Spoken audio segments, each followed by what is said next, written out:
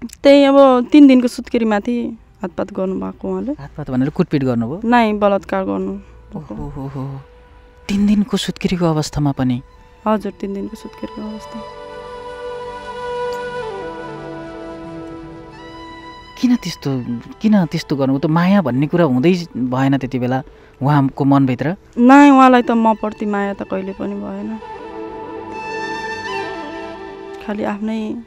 तपाईँले त्यति बेला त्यति हुँदै पनि उहाँको माया तपाईँलाई लागिरह्यो, अहिले पनि लागिरहेकै छ? अब जस्तो भयो नि श्रीमान हो होइन, अब त्यत्रो उमेरमा बिहा गऱ्यो, अब सबैलाई नसोधेर बिहा गऱ्यो होइन, माया त लाग्छ नि। अब म माथि छुरा हानेर गए पनि मलाई त माया त लागिरहन्छ नि। उहाँले पो छोडेर जानुभयो र त्यस्तै हो, बच्चा छन्, बिचली बाहा यही नै हो। हजुरको नानीलाई बाबुलाई भेट्न पनि पाउनुभएको छैन? भेट्न म कहिलेकाहीँ लुकेर जान्छु होइन, अब भेट्दा पनि त्यस्तो भेट्नै नदिने। अब किन भेटिस्, नानी बाबु बहुत दबाबमा खान्, तेरो मम्मीसँग नभेट यान त्यान त्यो यस्तो उस्तो भन्ने, घरकाले त्यस्तो दबाब दिने, पिट्ने। अनि मैले फोटो खिच्छु न नानी आऊ, एकजना यस्तो फोटो खिच्छ आऊ, दुइटाको हामी 3टाको फोटो खिच्छौँ न आऊ भनेर बोलाउँदाखेरि नै मम्मी फोटो नखिच्नु, हामीलाई त बाबाले पिट्नुहुन्छ, घरकाले पिट्छन् हामीलाई, तेरो मम्मीसँग किन भेटेको भनेर त्यस्तो गर्छन्। सँगै त राख्न पाउनु भएन, फोटो समेत खिच्न पाउनु भएन? हजुर फोटोसम्म खिच्न पाएन मैले मेरो बच्चासँग।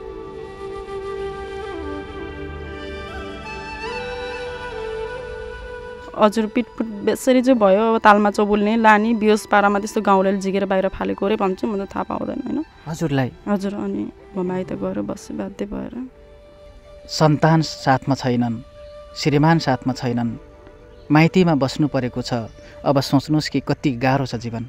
सप्तरङ्गी संसारलाई सब्सक्राइब गर्नुभएको छैन भने सब्सक्राइब गर्नुहोला र नजिकै आउने बेल आइकनलाई पनि थिचिदिनुहोला। आउनुहोस् अब हेरौँ आजको पुरै भिडियो।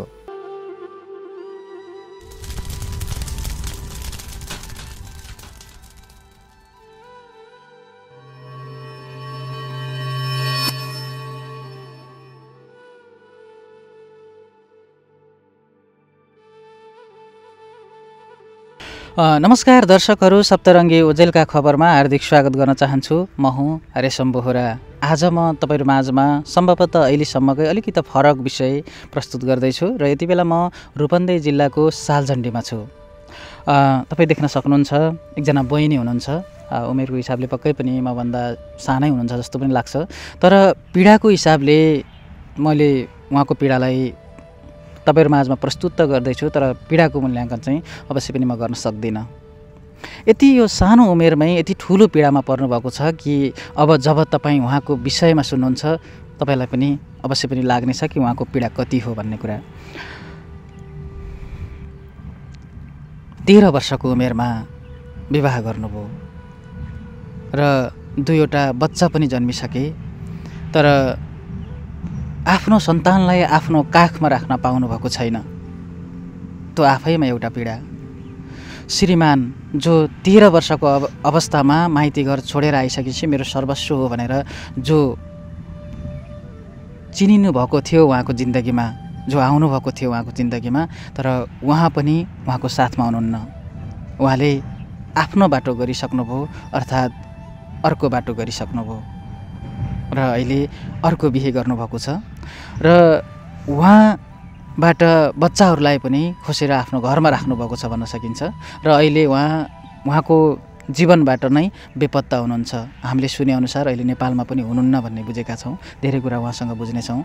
जब उहाँले बहुविवाह गर्नुभयो, जुन त नेपालको कानुन अनुसार पनि जुन गर्न पाइँदैन, अर्थात् जुन दर्ता नै हुँदैन, उहाँले त्यही गर्नुभएको छ र अर्को विवाह गरेर अहिले बेपत्ता हुनुहुन्छ। अर्को विवाह गरेका पनि रचना बहिनीसँग प्रमाणहरू छन्, केही समयपछि हामी ती पनि देखाउनेछौँ भने उहाँलाई घरमा पनि अहिले स्वीकार गरिएको छैन र माइतमा बस्नुभएको छ। माइत पनि धेरै दुःख गरी बस्नुभएको छ। तपाईँ आफै अनुमान पनि लगाउन सक्नुहुन्छ कि जब सन्तान साथमा छैनन्, श्रीमान साथमा छैनन्, माइतीमा बस्नु परेको छ, अब सोच्नुहोस् कि कति गाह्रो छ जीवन।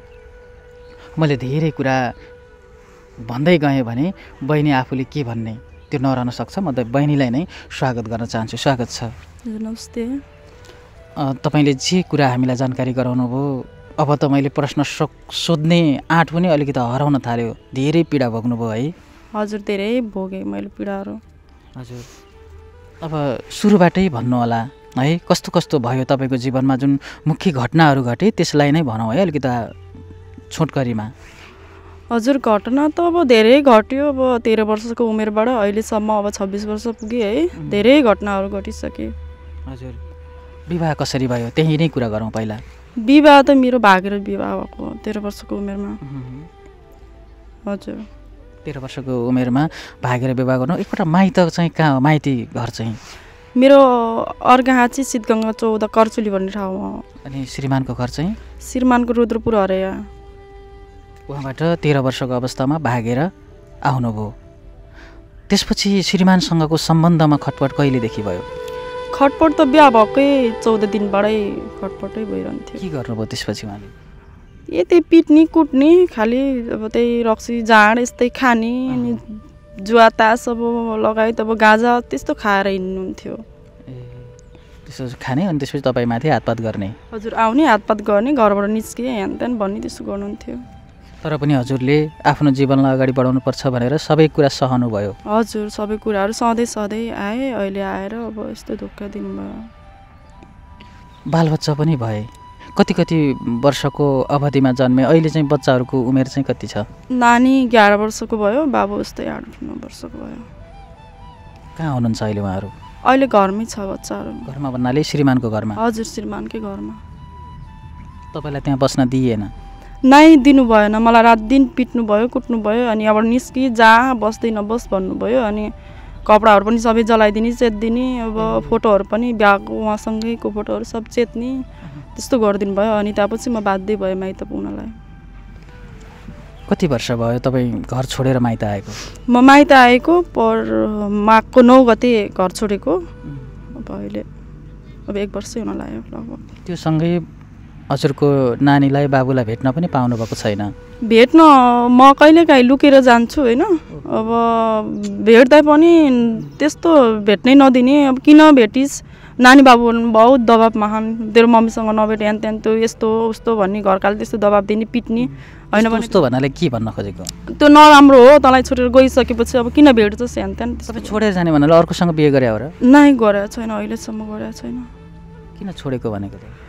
अब त्यही त होला नि। अब तँलाई छोडेर गइसक्यो, अब किन गर्छस्, त्यसँग बोल्ने होइन, त्यसलाई मम्मी भन्ने होइन ह्यान त्यान त्यस्तो भन्ने। घरबाट दबाब दिने रहेछ बच्चाहरू। अनि बिचरा चाहिँ बच्चाहरूले हजुरलाई सुनाउनु भयो? हजुर सुनाउने। अनि मैले एक दिन के गरेँ भने भेट्न गएको थिएँ है। अनि मैले पैसा दिएको पनि पैसा नि लिएनन्, बोल्न नि खोजेनन् मसँग। अनि मैले फोटो खिच्छु न नानी आऊ, एकजना यसो फोटो खिच्छु आऊ, दुईटाको हामी तिनटाको फोटो खिच्छौँ न आऊ भनेर बोलाउँदाखेरि नै मम्मी फोटो नखिच्नु, हामीलाई त बाबाले पिट्नुहुन्छ, घर त घरकाले पिट्छन् हामीलाई, तेरो मम्मीसँग किन भेटेको भनेर त्यस्तो गर्छन्। सँगै त राख्न पाउनु भएन? फोटो समेत खिच्न पाउनु भएन? हजुर फोटोसम्म खिच्न पाएन मैले मेरो बच्चासँग।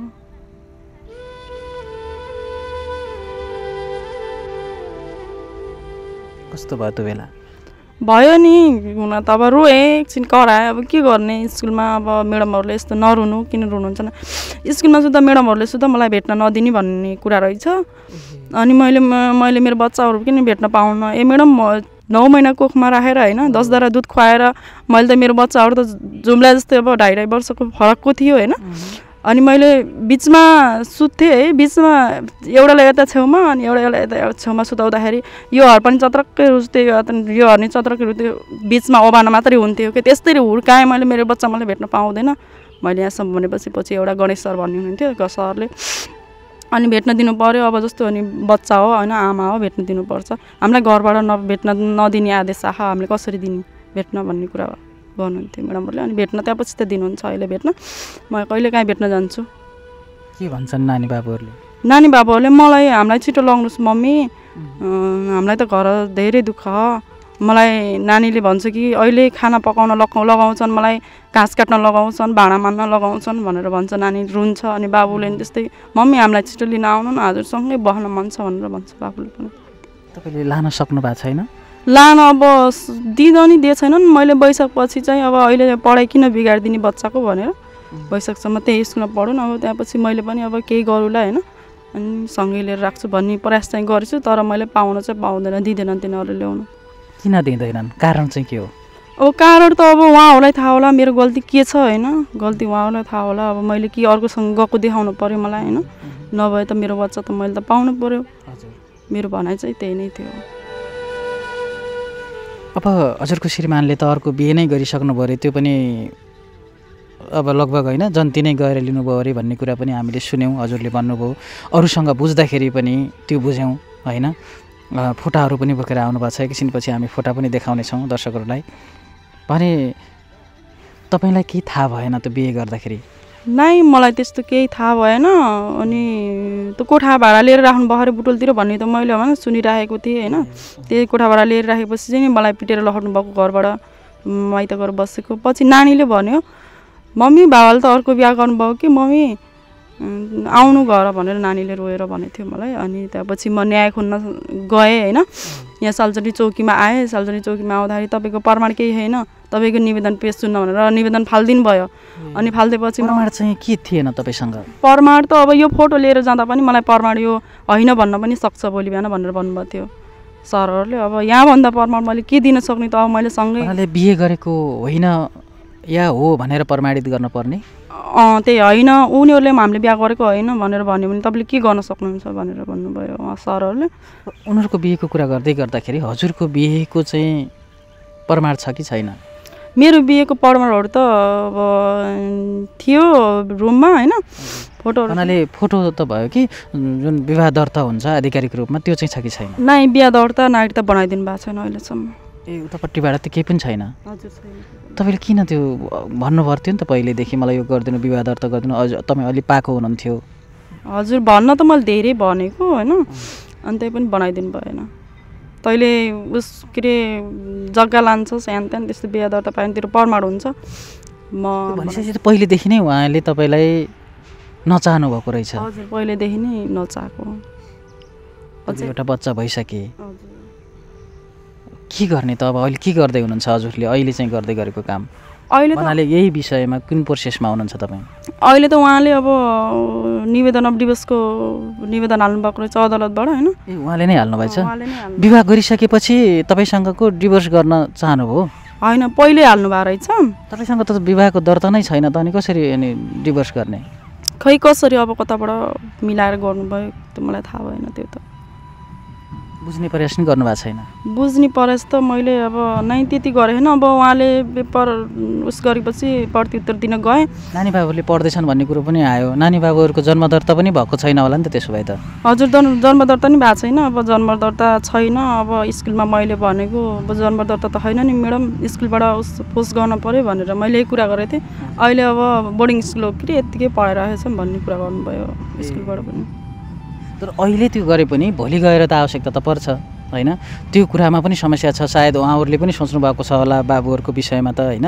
त्यो कुरा अहिले हामी नगरौँ अलिकति हजुरकै विषयमा कुराकानी गर्नुपर्दाखेरि हजुरमाथि अहिले त पुरै रूपमा तपाईँमाथि अन्याय भएको छ त्यो देखिन्छ बुझिन्छ हजुरको कुराअनुसार पनि भने सँगै छँदाखेरि पनि जति बेला तपाईँ एउटा सुत्केरी हुनुहुन्थ्यो त्यो बेला पनि तपाईँमाथि जबरजस्ती रूपमा होइन उहाँले दुर्व्यवहार गर्नुभयो भन्ने कुरा पनि गर्नुभएको थियो त्यो विषय चाहिँ के हो अब 14 वर्षको उमेरमा पनि सुत्केरी अवस्था पनि उहाँले आफ्नो इच्छा नै ल्याउन खोज्नुभयो मेरो शरीरलाई चाहिँ होइन कुनै बेला राम्रो तरिकाले हेर्नु भएन अब जहिले आफ्नो इच्छा लिने होइन के भयो त्यति बेला त्यही अब 3 दिनको सुत्केरीमाथि हातपात गर्नुभएको उहाँले हातपात भनेर कुटपिट गर्नुभयो नै बलात्कार गर्नु 3 दिनको सुत्केरीको अवस्थामा पनि हजुर 3 दिनको सुत्केरीको अवस्थामा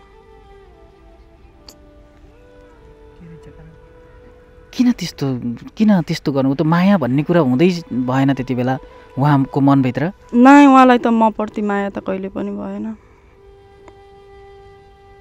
खालि आफ्नै तपाईँले त्यति बेला आफ्नो पीडाको बारेमा उहाँले नबुझे पनि बुझाउने प्रयत्न गर्नु भएन त्यो बेलामा मैले भनेको अब यस्तो अवस्थामा त्यस्तो गर्न हुँदैन भन्दा पनि होइन एकैचोटि मात्रै भन्ने त्यस्तो कुरा गर्नुहुन्थ्यो अनि त्यसपछि अब त्यही साइडको अब मेरो माइतीको दिदी हुनुहुन्थ्यो त्यो दिदीले मलाई रगतको उसमा तालमा देखेपछि म रुँदै बाहिर निस्केपछि अनि यस्तो भयो यहाँ बहिनीलाई धेरै उसमा परेछ आउनु तपाईँले के हेर्नुभएको माइतीहरूलाई भनेर भनेपछि अनि माइती आएपछि मलाई गाली गर्नुभयो मम्मीहरूले होइन किन यस्तो भनेनस् तैँले भन्दाखेरि मैले दुःख देखाउन चाहेन कहिले पनि म आफै आएको होइन के भन्ने अब सबै दिदीबहिनी राम्रो तरिकाले बसिरहेका छन् अब म आफै खुट्टा उचालेर हिँडेँ मम्मी जे छ म त्यसमा खुसी छु भन्ने त्यस्तो कुराहरू गरेँ मम्मीहरूसँग मैले त्यति हुँदै पनि उहाँको माया तपाईँलाई लागिरह्यो अहिले पनि लागिरहेकै छ अब जस्तो भयो नि श्रीमान हो होइन अब त्यत्रो उमेरमा बिहा गरेँ अब सबैलाई नसोधेर बिहा गरेँ होइन माया त लाग्छ नि अब म माथि छुरा हानेर गए पनि मलाई त माया त लागिरहन्छ नि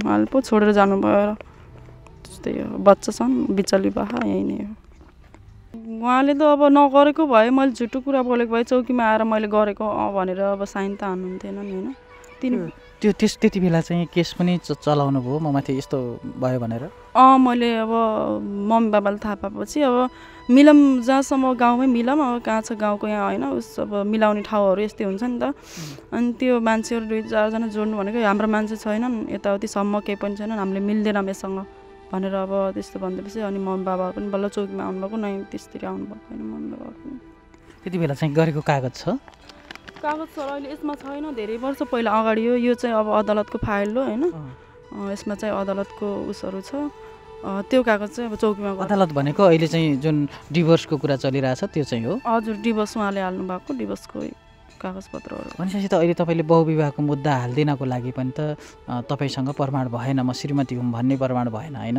प्रमाण छैन तैपनि अब यताउति सब पत्ता लगाएर नि फोटोसोटो गरेर अनि हाल्दैछ त्यही पनि एकदमै झुलाउने के अब पैसै जता पनि पैसै खान आउँछन् जता पनि पैसा खान आउँछ अब म निर्दोष महिलाले कहाँबाट पैसा दिने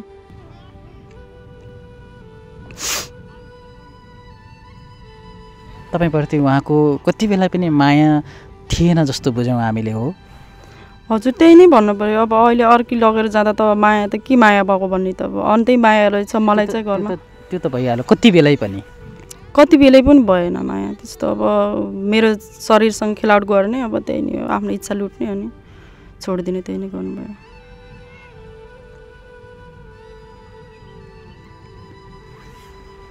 दर्शकहरू 13 वर्षको उमेरमा जसको लागि आफ्नो जीवन सुम्पिने भयो त्यसको 13 वर्ष बित्दै गर्दा अहिले उहाँले आफ्नो जीवन सोच्नुभयो उहाँको जीवन अहिले अल्पत्र अवस्थामा रहेछ र उहाँले धेरै कागजपत्र पनि लिनुभएको छ उहाँले प्रुफ पनि लिनुभएको छ यो कागजपत्र पनि एकपल्ट देखाउनु होला फोटो पनि उहाँले अर्को बिहे गरेको फोटोहरू पनि लिनुभएको छ उहाँ नै हजुरको श्रीमान हो तपाईँ देख्न सक्नुहुन्छ हामी फेरि पनि अलिकति अब यो जस्तै कि यो त अब हामी हजुरले अब मिडियामा खबर गरिसक्नुभयो हामी यहाँ आइसक्यौँ होइन हजुरको कुराहरू सार्वजनिक गर्दै गर्दा हजुरको श्रीमानको बारेमा चाहिँ हामीले कुरा गरेका छैनौँ उहाँको नाम के हो होइन उहाँ अहिले कहाँ हुनुहुन्छ भन्ने कुरा गरेका छैनौँ यो कुरा त हजुरले पुरा रूपमा मैले जे बोलेको छु यी सत्य कुरा हुन् भनेर उहाँको बारेमा पनि त जानकारी त गराउनु पर्यो नि उहाँ को हो भनेर उहाँको पनि त परिचय त गराउनु पर्यो नि होइन उहाँको बारेमा पनि भनिदिनु होला मेरो बुढा सरोज खत्री हजुर अहिले यहाँ आउनुहुन्न उहाँ भागेर कता गइसक्नु भयो भन्ने खबर सुनेको बिहे गरेसँगै भाग्नुभयो हजुर बिहा गरेर भाग्नुभयो हजुर राम्रै बिहा गर्नुभयो मागेर बिहा गर्नुभयो जन्ती लगेर बिहा गर्नुभयो अनि फुलबारीबाट वैसे बिहा गरेको पनि अनि अलि चौकीमा मैले निवेदन दिएपछि अब चौकीबाटै अब चौकीले नै भगाएको जस्तो लाग्छ मलाई जहाँसम्म अब घरमै गएर घरै अब चौकीले त्यस्तो पनि गर्छ र हातमै अब आएको मान्छे अब भागेपछि उहाँकै अगाडिबाट भागेपछि अनि के उसैले भगाएको त भन्नु पर्यो तपाईँले यो कुरा गुनासो चाहिँ राख्नु भएन त्यहाँ गएर मैले राखेको किन यस्तो भयो तपाईँले किन छोप्न सक्नु भएन यस्तो यस्तो भनेको उसले मेरो जेठाजु दाइले मेरो बुढाको दाइले चाहिँ मैले आधी घन्टाभित्र लिएर आउँछु मेरो भाइ भनेको अहिले आधी घन्टा अझै पनि आउन सकेको छैन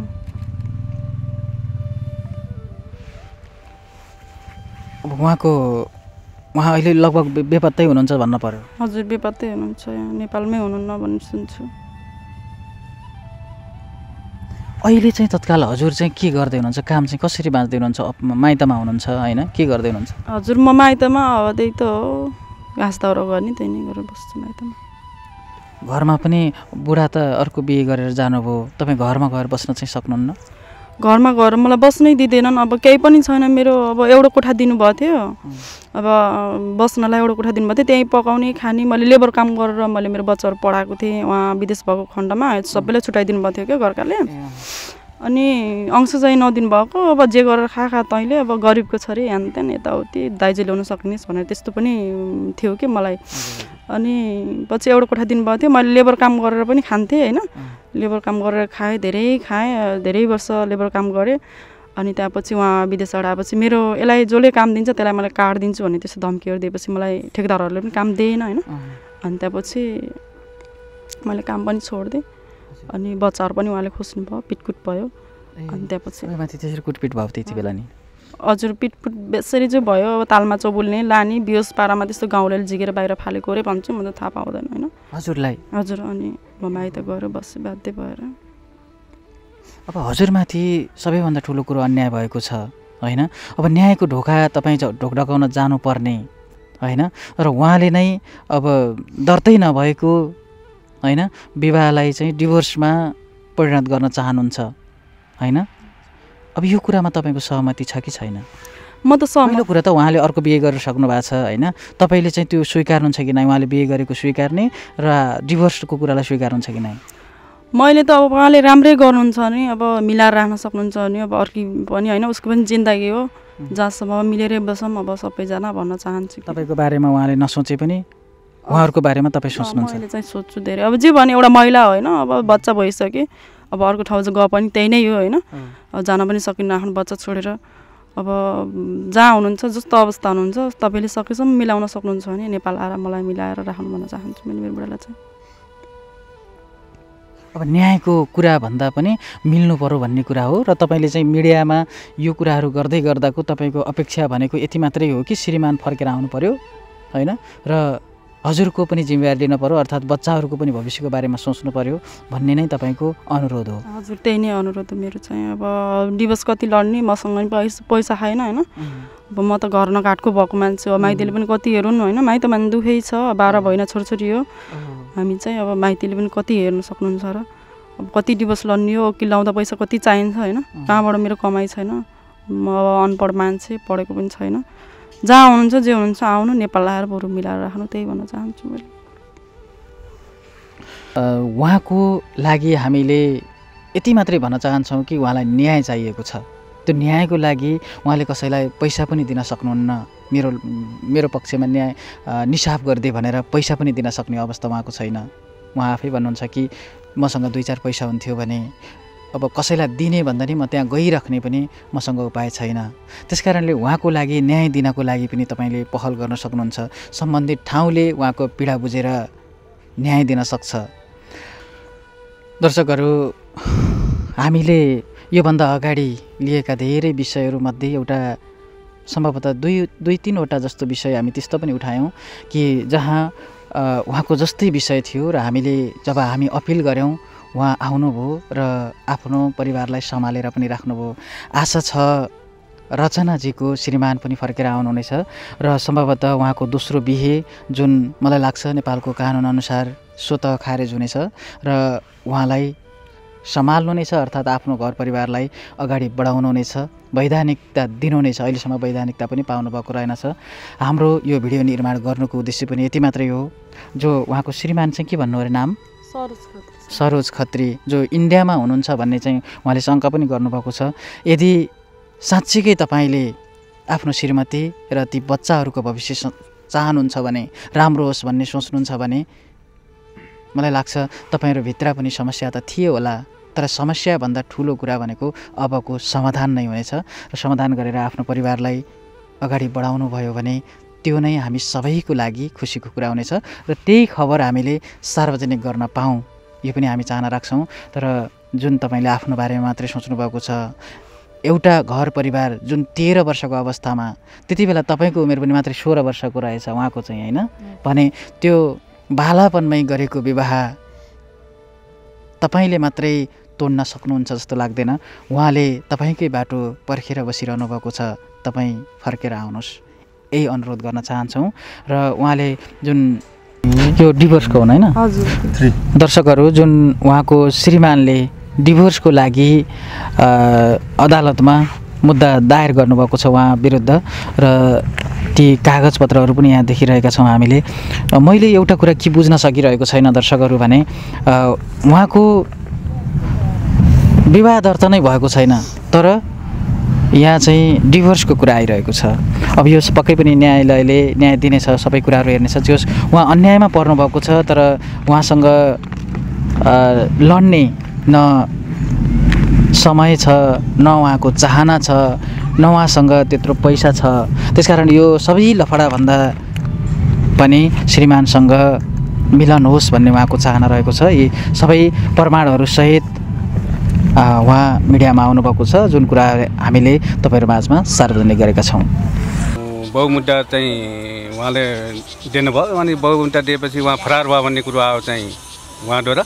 अनि अहिले पक्राइ भयो होइन, र उहाँले न्याय पाउनुपर्छ। उहाँले बुवाले पनि, उहाँको बुवाले मेरो मामा पर्छ, उहाँले पठाउनु भएको थियो मलाई चौकी, उहाँ गएर हेरिदिनु पऱ्यो भन्जा भन्नुभएको थियो। र म त्यही नाताले म गएको थिएँ। अनि एकदमै चाहिँ अन्याय भएको छ। यसलाई न्याय चाहिँ छिटोभन्दा छिटो पत्रकार मार्फत यो पक्राउने काम गरी चाँडो चाँडो यसको केसको छिनोफानो होस् भन्ने मेरो चाहना छ।